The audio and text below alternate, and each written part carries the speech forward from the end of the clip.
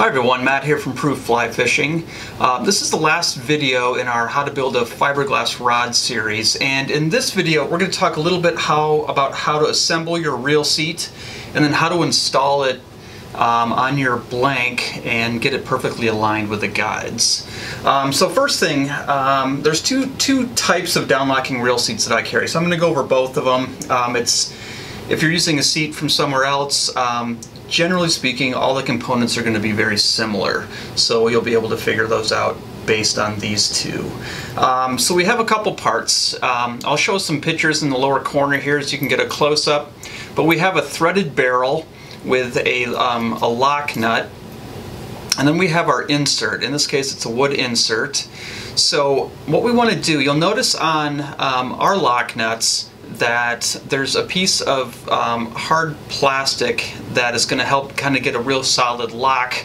That's going to face the insert. So when you're wondering which side to go on, look for that plastic piece, and then that's going to face the insert. So you'll slide the insert in just like that, and then there's a little trim ring, also called the cork check. Just looks like a washer, and that's going to go on the opposite end of the threaded barrel.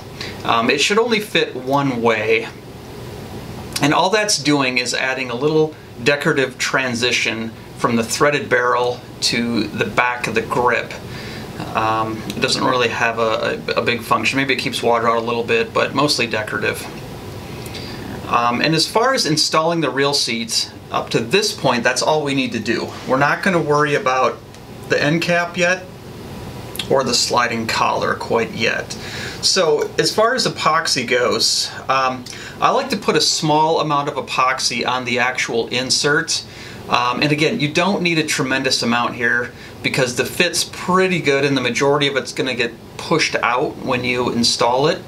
So apply a small amount right to the insert, slide it in, and it's always handy to have a piece of paper towel on hand just to clean the insert, clean the threads after that epoxy is put into place. For the trim band or the cork check, I use just a couple drops of super glue on the threaded barrel, and then I just put it in place, and I'll just let it set for a couple minutes until that glue dries, and then you're all set to install. When it comes to the actual installation, we're going to fit our reel seat just like we fit our stint. We're going to use a series of these tape dams. I'm just using a narrow half-inch masking tape. And again, this is our pocket reel seat. The only parts we need to worry about right now are the threaded barrel, the lock nut that's on the threaded barrel, the trim band, and the insert. Once those are all glued up, we can go ahead and install our reel seat, and then we're going to talk about the other parts in just a minute. So the kind of fit you want is similar to the stint. We're going to build those tape arbors up until we don't get we get a very small amount of wobble in that seat. We want it to be fairly tight, and what that's going to help do is align. It's going to center the reel seat on the grip. That way it's not kind of sticking off to one side if you didn't have the stints quite tight enough, or the stint quite tight enough. And once you're happy with the way it's located on there, we're going to go ahead and install the seat using epoxy. So we're going to put epoxy on the actual stint, and because of the nature of these reel seats, it has a hollow area toward the front of that reel seat. It's okay to kind of put a little more epoxy toward the back of the stint, because when we go to install, it's going to push a good amount of that epoxy forward into that open cavity, kind of sealing that off for us. There's no need to put glue or epoxy on the actual cork. If you try that, it's probably just going to leak out and show on the sides, which we can avoid, and you're not gaining any function by doing so. So go ahead and install, put your moderate to thin layer of epoxy on the stint, focusing primarily on the back. Install your reel seat. Make sure it's pushed all the way tight against the grip. We don't want any gaps between that trim band and the cork.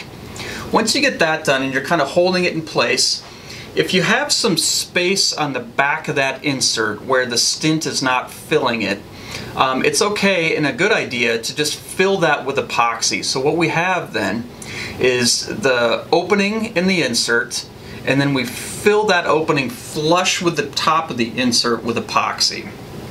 And the reason we do that is because in a minute we're going to glue on our end cap, and having that solid surface is going to give more area for the epoxy that's on this piece to rest on. So we get a nice tight fit, and there's very little chance of that end cap popping off later on.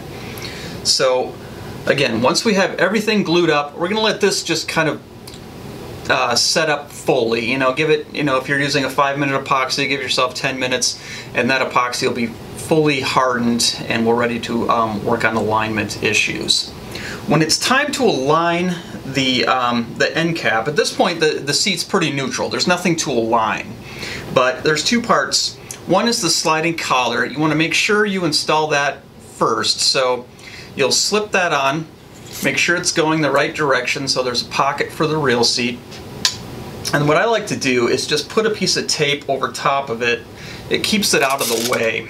That way when you're aligning the end cap, you don't have to worry about that sliding cap moving all over the place.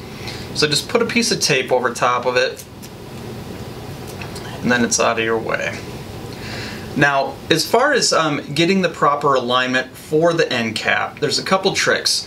And there's a lot of different techniques out there, but the one I use, and the one I find to be most accurate, is you'll sight down your blank. If you have a guide on it, if not a guide, then use your label or a hook keeper or whatever referencing spot you have on this lower section. And you want to sight that through. I sight it only to the grip.